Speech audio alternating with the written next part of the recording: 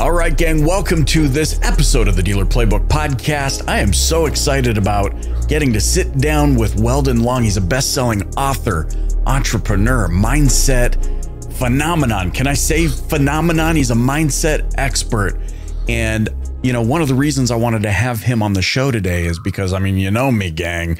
I'm all about that mindset. There are some people on this planet that are living in tropical, sunny, blue skies, yet it's raining in their world.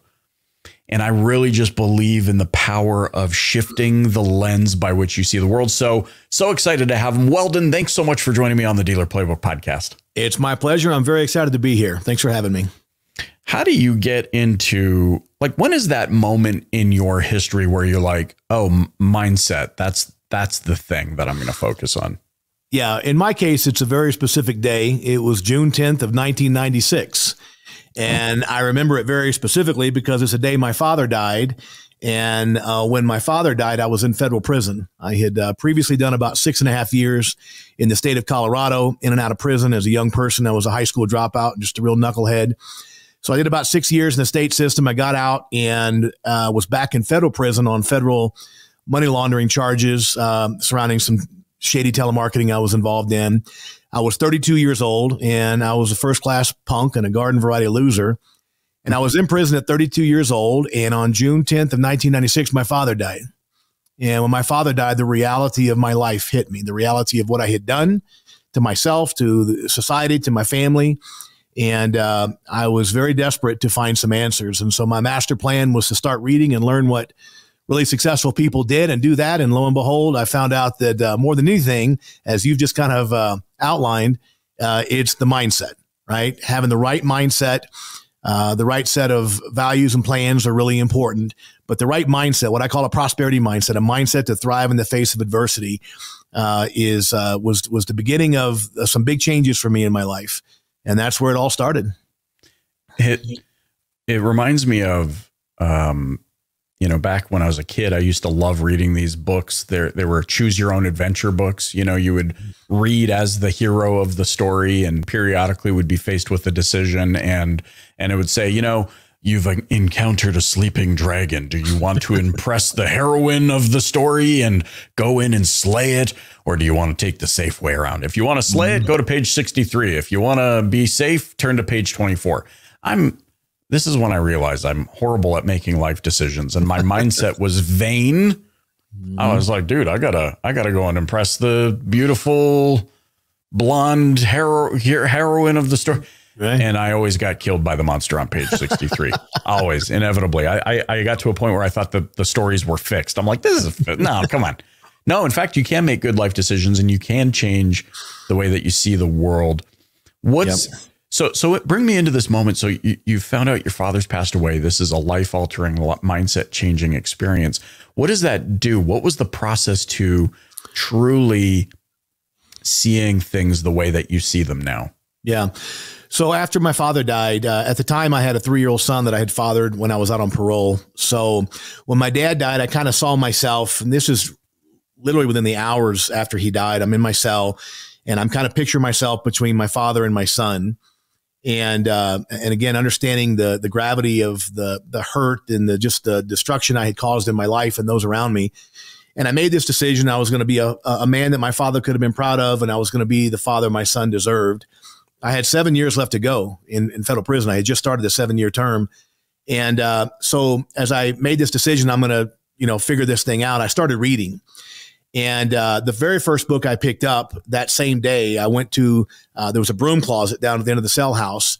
And I walked down there and there's a big box that cops would throw the books in, donate some books. And it was kind of our library in that housing unit. And I'm rifling through that book and I come across a copy of the classic, The 7 Habits of Highly Effective People, not knowing that years later, Dr. Covey would become a friend of mine. He endorsed my books. Wow. We got to work together. But at this point, I was 32 years old, 3-time loser in the penitentiary.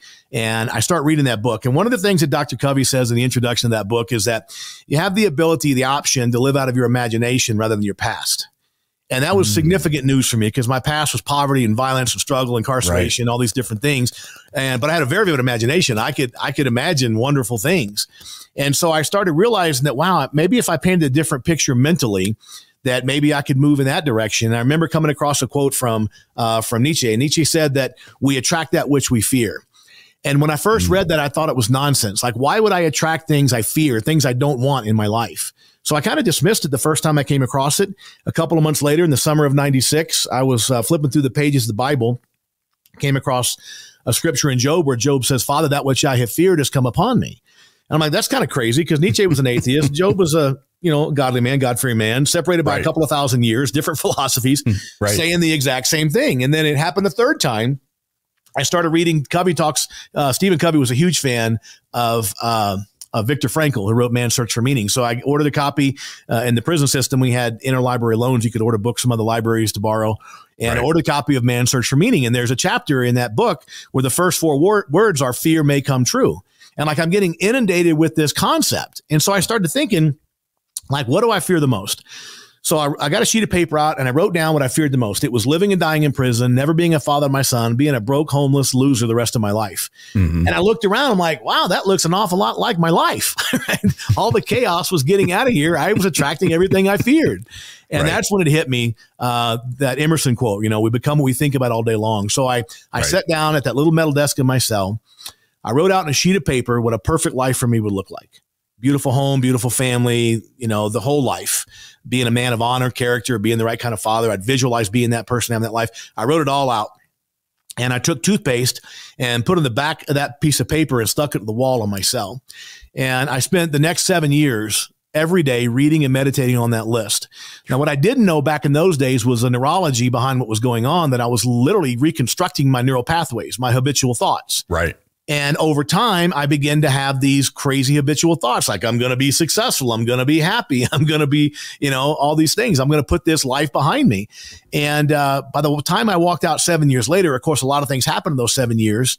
I educated myself. I studied business. I studied law. I studied philosophy. I studied history. I learned all the stuff I should have learned years ago. And I walked out of the penitentiary in January of 2003. And built this crazy life. And it didn't even take very long. It was just a few years.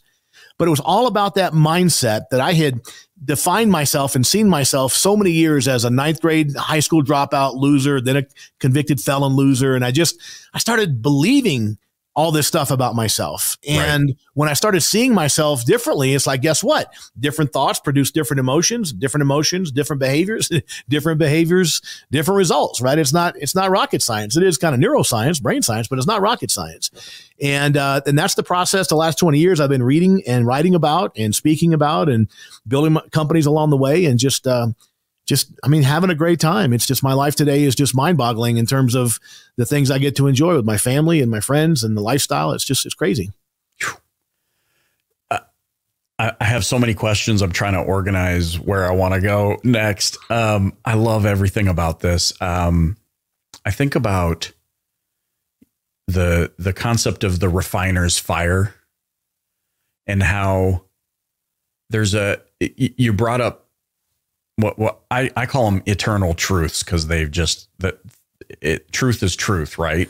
And you're bringing up different people separated by thousands of years who are saying the same truth, and that same truth exists today, thousands of years later.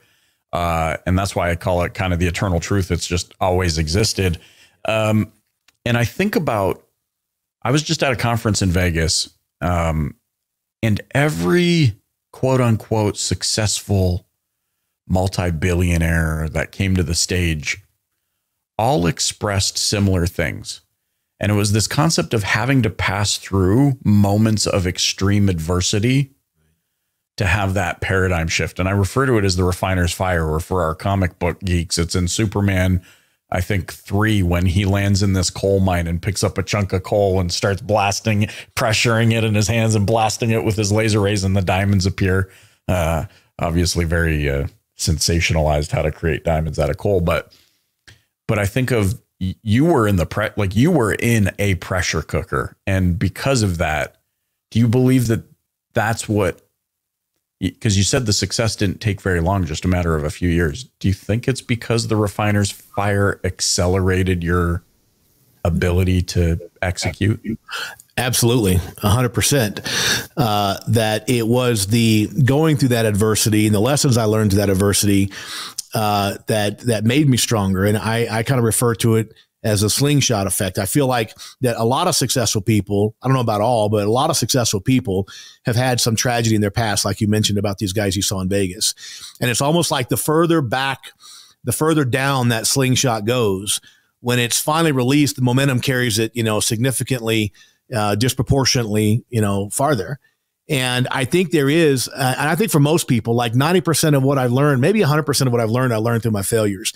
Like when things work out, a business thing works out, or something, like at the time I'm like, wow, I don't know how that happened. It's good.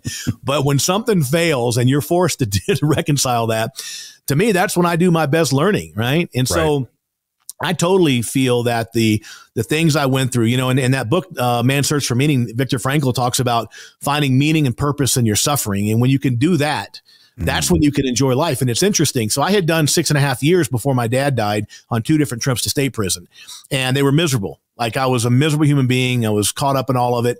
And then after I kind of had these realizations and I read Man's Search for Meaning, and I hit the realization one day, like, wow, this suffering one day is going to have a purpose. It's going to have some meaning. And then all of a sudden it wasn't meaningless, painful suffering. It was just part of the process. And it got easier for me. Like the last 6 years I did, like it just, it was long and it was lonely and it was bored, but man, I was so productive. I was writing, I was studying, I was working out and just all the stuff you do in prison. And like, I came out and I felt like I was, just a brand new person. I remember that old, I think it was Socrates that said, an unexamined life is not worth living.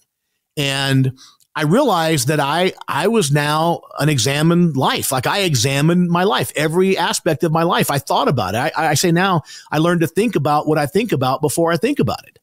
I learned to get in that mindset and think about the things I'm going to think about before it just happens automatically 30,000 times a day, which is what neuroscientists estimate. We make 30,000 small decisions a day. Where are those decisions coming from? Right. And I realized it's coming from my head. What's in there? What I call the box. What's in the box? Right. And what I realized, a lot of stuff in my box, as I began to study and research the kind of behavior and the psychology behind it, my box was full of stuff that other people put in there. My parents, society, a lot of it myself. And so I was reaching in and pulling out of my box decisions that were put in there by other people. Like I realized, wow, I have the ability to fill my box up. And so I started replacing the contents. And the basic lesson is that every time I make a decision, again, neuroscientists say 30,000 times a day, every time I reach in that box, I want to make sure what I pull out is something I put in there this morning, not something somebody else put in there 40 years ago. And that's a big difference in terms of the decisions that I make, the result of better outcomes. How do you do that? I think about, in my 20s, I dealt with about a decade of severe suicidal depression. I often recount when I speak to youth groups and things of that nature, I often recount that changing my mind was one of the most difficult things I've ever had to do in my life. I'm so grateful I went through it, and I'm grateful for what's happened on the other side of it. But from your vantage point, for those that are struggling to, see the good in their team, or failing to see the opportunities and abundance that are ahead of them, especially as we move into, call it an economic reset, or however people are positioning this in the media, what are some things that those listening or watching can do on the daily to start changing their mind? It's a great question. And it's the basis of my second book, which is called The Power of Consistency. Really takes a deep dive into this. But the essence of it is that when you have a thought, we have any thought, good, bad, happy, or sad, it sends an impulse across your brain to a part of your brain called the hypothalamus. When the hypothalamus receives the impulse from that electromagnetic energy in your brain, it begins to secrete a chemical that triggers the corresponding emotion. So the emotions are not random. They're not just happening in a vacuum. They are a chemical reaction to the thought. So in other words, if I get frightened or I get angry, my hypothalamus starts producing epinephrine and adrenaline, and I feel angry or scared. If my wife walks in a room, or my kid, and I have loving, warm thoughts, the hypothalamus starts producing endorphins, right? And I feel warm and loving. So your emotions don't happen in a vacuum. They are a chemical reaction to the thought. And then once you have a thought, of course, you drive some behavior, and those behaviors drive results. And what I realized is that even though my behaviors and my emotions were a reflection of my thoughts, what I learned is that those emotions and those behaviors are a reflection of the thought, even if the thought is inaccurate, even if it's wrong. Like you can believe something that's not real and produce very real emotions, very real behaviors, and very real results. Wow. And the example I use is that suppose you're walking out of the theater one night, you're with your spouse and a couple of kids, and some guy comes running towards you. He's screaming. He's covered in blood. He's got a knife in his hand, and he's running towards you and your family, right? Within a second, nanosecond, your brain's saying danger, danger, danger. Within another nanosecond, your hypothalamus is producing adrenaline and epinephrine, and now you have to have some behavior, right? Fight or flight. What am I going to do? Well, you decide very quickly you can't run because you got little kids with you. You can't outrun the guy, so you got to fight him. So you kind of charge towards him to get him away from your family. You engage with the guy. You catch him in the jaw. You drop him like a sack of potatoes. What's the result? You protected your family. Perfect, right? But then the police get there and the guy regains consciousness and you realize your thought was wrong. It was inaccurate. Turns out the guy was no threat to you whatsoever. It was all fake. It was a teenage kid with fake blood and a fake knife running across the parking lot to meet some friends for a Halloween party. Yeah. Even though the thought turned out to be wrong, how real were the emotions you felt? How real was the hitting him, the behavior? How real was his broken jaw? It's all real. Real. And you realize that this happens in our life every single day. We think false things about money, about relationships, about sales, about business, about all these different things. And even though they're bull, they drive very real emotions, behaviors, and results. I know you work with a lot of car people in the automotive industry, right? Take a group of car sales guys, put them in a room and say, hey, I'm going to give you a word and I want you to tell me the first word that comes to your mind, and then tell them salesman. And I guarantee you, I've been doing this for 20 years and hundreds of thousands of people, and 2/3 of the people that are in sales will have a negative word come to mind. Pushy, snake oil, lazy. How in the hell are you going to get good at sales if fundamentally in your box you think sales are pushy, high pressure, sleazy, snake oil, whatever? You're never going to be the best at it. So you have to be careful that your thoughts have to be consistent and in alignment with what you're trying to accomplish. Otherwise, you're going to be driving the wrong emotions, the wrong behaviors, the wrong results, right? That's why I say you got to think about what you think about, because you're going to react to those thoughts emotionally and physiologically, even if they're not true. That's the scary part about life, you know, and I mean, and we got these ideas in our head. I'm 59 years old. You get these ideas in your head when you're 6 years old. So I got stuff been floating around there for over 50 years, and some of it's BS, but it was driving my emotions and my behaviors. Wow. You immediately with your scenario brought to mind a very real example that happened to me years ago, you know, before marriage, before moving out. I got caught in a snowstorm and I was driving home. A drive that should have only taken 45 minutes took 4.5 hours. And I'm angry and I get home and it's late. And as I'm walking up the stairs into our house, I'm thinking, why is this light on? And I go and look into our family room and there's my little sister with her boyfriend, and they're not doing anything. Well, they're not doing, I don't know what they're doing. He had his hand on her leg and I go, why are you here? You know? And you got 10 minutes to get out of my house or I'm going to kill you. Because I was already mad. I'm already, and I see him and I'm like, it's 2:30 in the morning. I'm like, you get now. I don't remember saying I was going to kill him. I just remember being mad. And I remember I'm the only brother. I got 4 sisters. Dude, you got 2 choices, the hospital or the cemetery. Which one's it going to be? The next day I go to work. I don't think anything of it. My mom and my other sister connect with me and they said, did you tell that boy you were going to kill him? I'm like, I don't know. Sounds feasible. They're like, don't you know he was just diagnosed with leukemia? Wow. And I went, like, my mom looked at me, the distaste that her son, who she believed she had raised right, told someone with a terminal illness that he was going to kill him. And that stuck with me all these years. But you're right. It was all of this emotion that I felt made my feelings seem very real, Yep. not recognizing the impact that that was going to have on someone else who was actually experiencing something very real. And this is the craziest part. Imagine that same scenario. And let's say he didn't leave the house in 10 minutes and you got mad at him and you beat the hell out of him. Right. Right. And now you're in jail for assault or attempted murder. Right. On a fake thought, on something that was wrong. You just misinterpreted the situation. And that's what happens to a lot of people. They take actions on that. And next thing you know, things are out of control. And you realize, oh, that wasn't even the situation. Right. Crazy. How often do we do that with our teams, with our employees, with our I'll give coworkers? You a perfect example. So I've owned a half a dozen heating and air conditioning companies over the last 20 years. We'll buy them or build them from scratch and sell them. And it's a great little business. And I remember one time we had this service technician. Great guy, but like 2 or 3 days a week, he was 15 to 20 minutes late every single week. And everybody was getting mad, right? The other technicians, his boss, the service manager, everybody's getting mad. And the service manager is telling me, I'm going to fire this guy. He just refuses to get in line. You know, other people like, how come he gets to come in late? It was creating all kind of chaos in the business. And I said, well, I mean, why is he late? He goes, I don't know. He just can't be here on time. I'm like, well, let's find out what's going on. So he sat down with the guy. As it turns out, he hadn't told anybody, but he had moved to Colorado for his wife to go to graduate school. She had just graduated, and he had just found out when she graduated, she was having an affair, and she left him.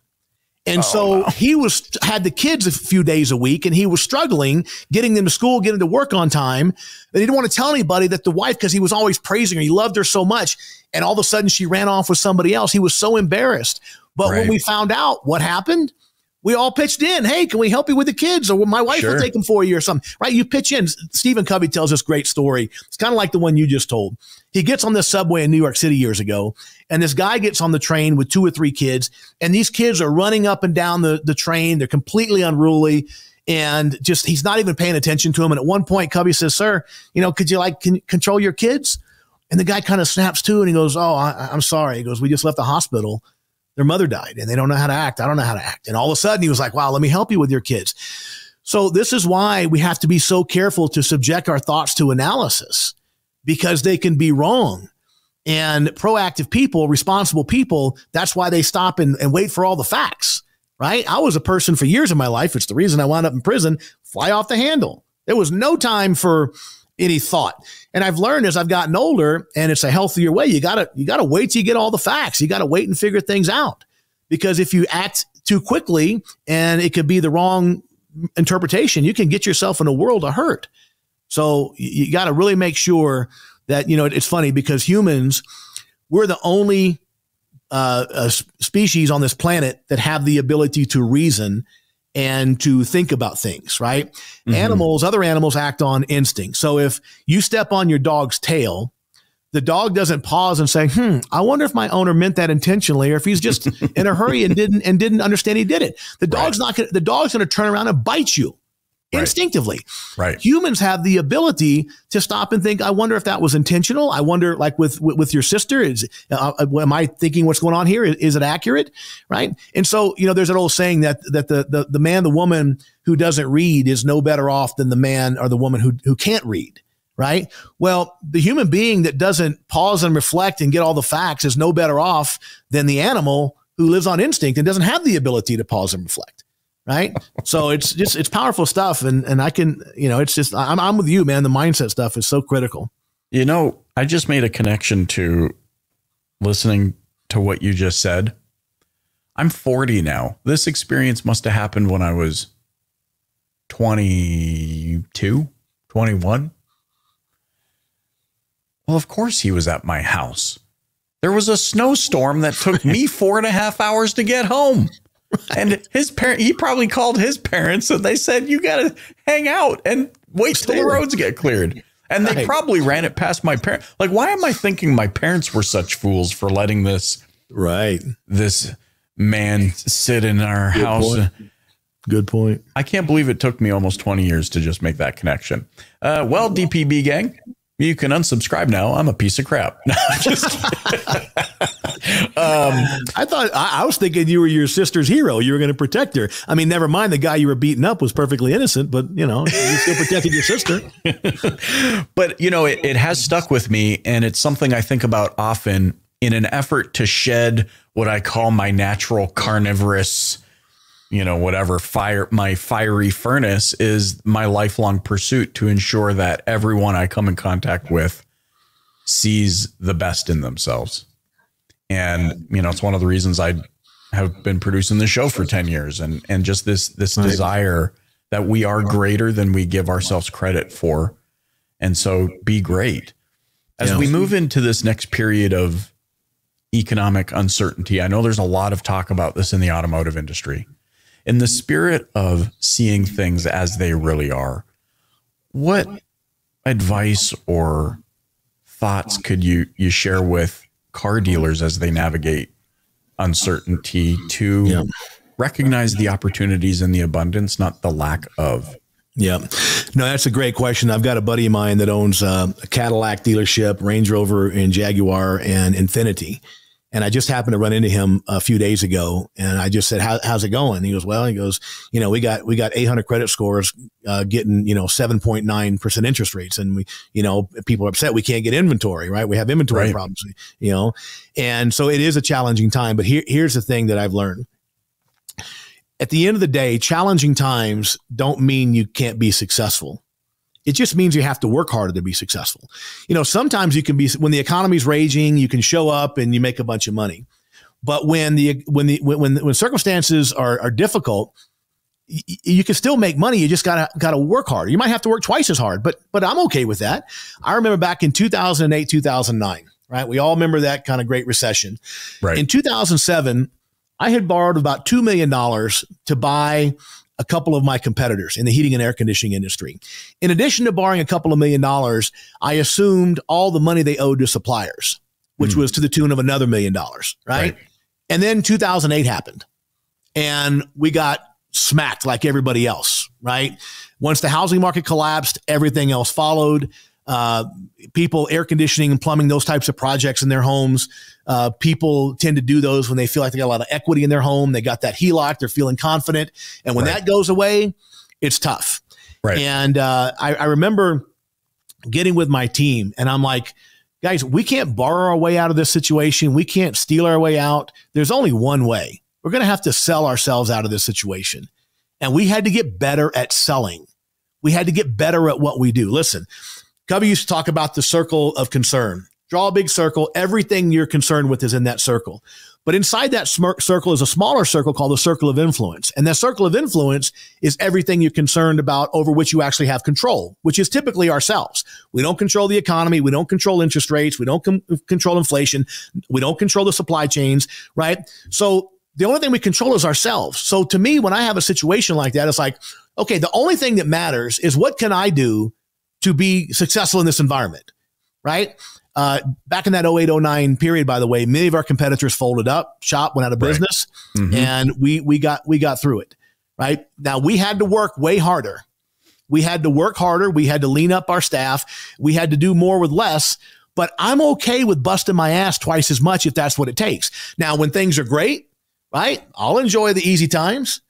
But man, when things get tough, it's just a matter of saying, okay, I'm just going to work harder. I'm going to get better at sales. I'm going to get better at building relationships. I'm going to get better at investigating my prospects' problems. I'm going to get better at recommending solutions. I'm going to get better at closing. It's that simple. Just get better, right? I mean, listen, I'm a firm believer that money doesn't necessarily go away. It just kind of shifts. Like somebody's got money out there. In 2008, 2009, when people were going to the foreclosure, guess what? There were real estate investors snagging them up.